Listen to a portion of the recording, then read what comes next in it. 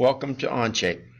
We are going to make our first sketch today, which should be a cube with a hole in it when it's complete.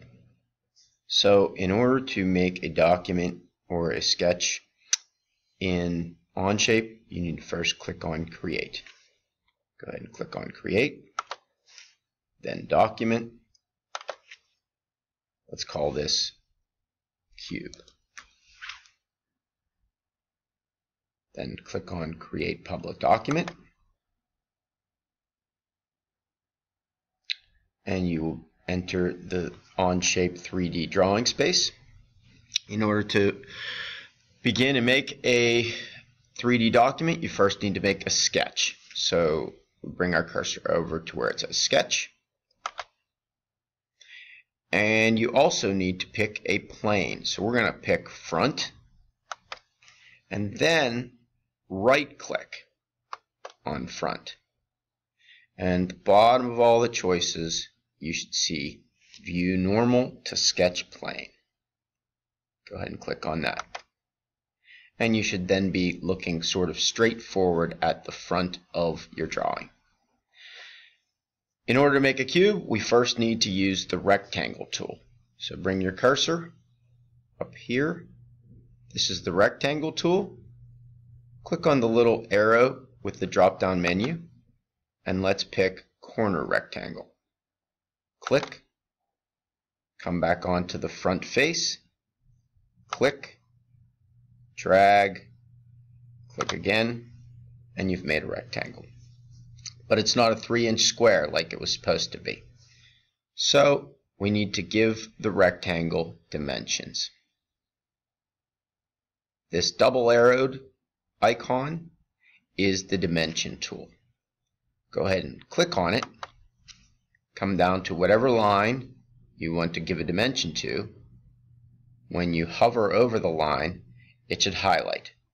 Go ahead and click, drag, click, and we want this to be 3 inches. So enter 3, then enter, and you should see that it changed the line's length to 3 inches. Now we need to give the other line the same length. You should see that the dimension tool is still highlighted, so we don't need to click it again. Just bring your cursor over the line, click, drag, click again, 3, enter, and you should have a 3 by 3 inch square. So we're going to accept that by clicking the green check mark. But we don't just want a square, we want a cube. So that means we need to give this drawing depth. That's pretty simple to do. Go back and select the square by placing your cursor over it and click. Now bring your cursor up to the cube looking icon, which is the Extrusion Tool. Go ahead and click on that, and it brings up a menu. Two things you should note in this menu are the add and remove options.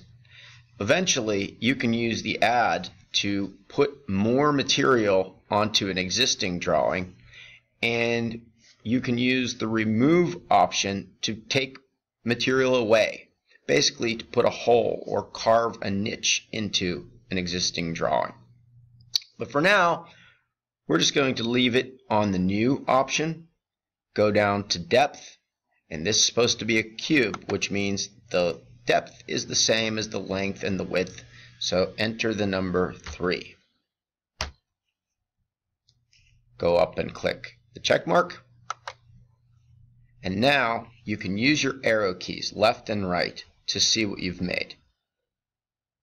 If you've done it correctly, it should look like a cube.